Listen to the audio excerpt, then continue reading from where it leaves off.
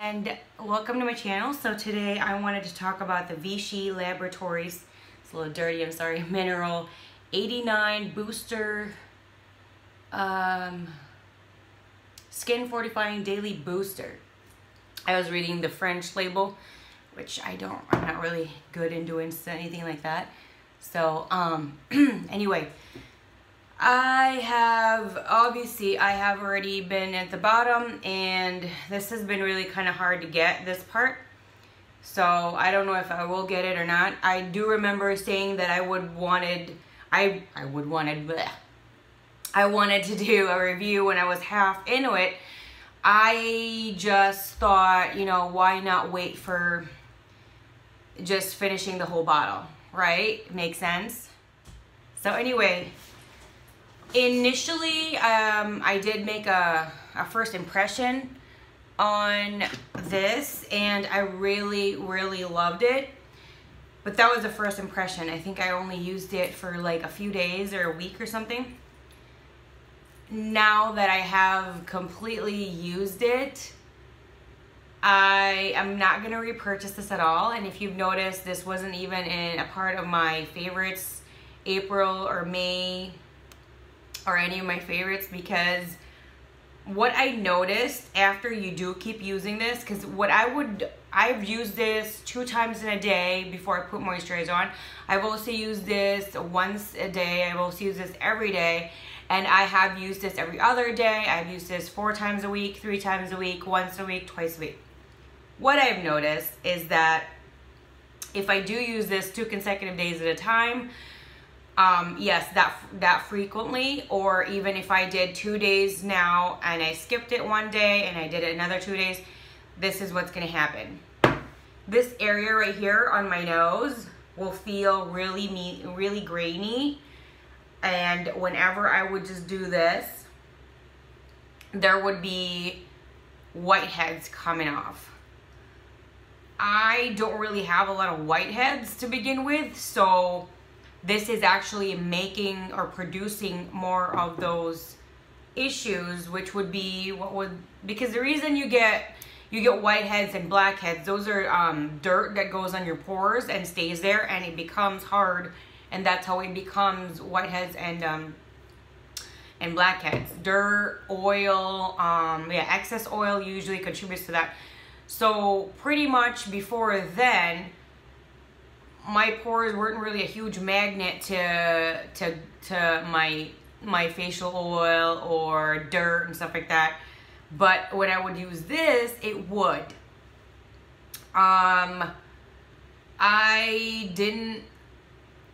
That was so annoying for me. It was just so distracting that it made me not want to use it. So that was from using it twice a day. So I thought to myself, you know, I'll change it and just use it once a day. So I did, and it still did that. I then switched it to every other day, and sometimes it'll do it, sometimes not. So I thought maybe I'll do it 2 days in a row and then off one day, and it will still do it. So what I noticed is I only can use this once a week, maybe twice. But if it's too close to each other, when the last time I would use it, I would still get that on this part of my face, the nose part, as well as like right over here. I wouldn't say it's a T-zone because my forehead is not included in that. Excuse me. Oh my gosh, it came out of nowhere. But it will be like sometimes here, but not really. It'll be around this area right here and right around my nose, but where here on the arch of my nose, oh my gosh, and over here, I would just do this. Just kind of glide my finger, and when I would look at my finger, there would be a bunch of white dots, and every time I would do that, and it would just, I would think, how am I producing so much? So I have an oily T-zone essentially, And then dry on this areas here. I have combination oily dry skin. And especially now, I've always had sensitive skin, but since I've been pregnant and breastfeeding, my hormones are still trying to go back to how it used to be. So my skin has always been more dry than anything else. And now with the hormones, it's sensitive, it's a little bit more dry, except for the nose area, which is oily. And then they're like, these are kind of normal, like they said. But then the rest of my face would be like a dry area. So when I used this, I thought, you know, it helped on the dry areas for sure. It was soft and it didn't have all those stuff. But if you have oily skin, this would not be good for you, because it will, for whatever reason, it will boost, because it does boost hydration. So it makes sense why the oily parts of my face has like tiny beads of whiteheads just coming off. Because it doesn't pill.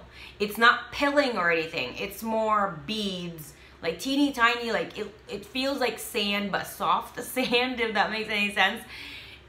Just when I glide my finger, a bunch of them just sticks to my finger, and it's really, it grosses me out.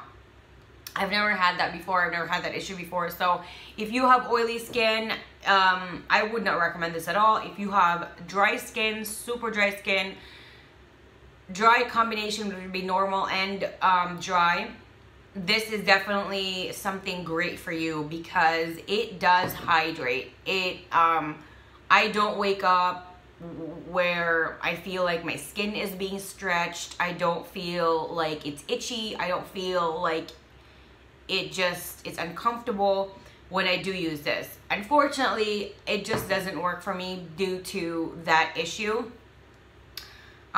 So I will not repurchase this again. It was a really good try though. I did use the entire bottle except for a little bit there, and after doing this review, I am definitely going to toss this out. I'm not keeping this. I'm not going to try and get the last drop or anything.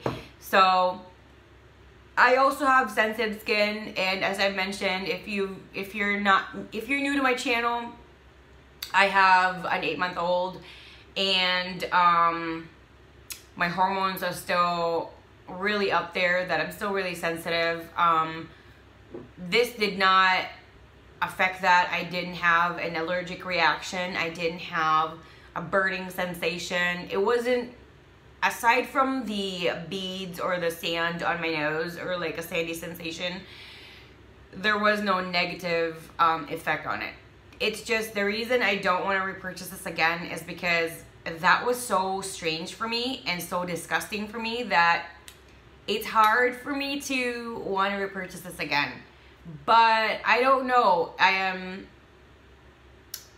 don't know, come winter time and when I am not, you know, my hormones have gotten back to normal, maybe I want to pick this up again. But for right now, my hormones are still adjusting, healing itself, trying to go back to normal, and it's still not there yet. So this is definitely not for me right now.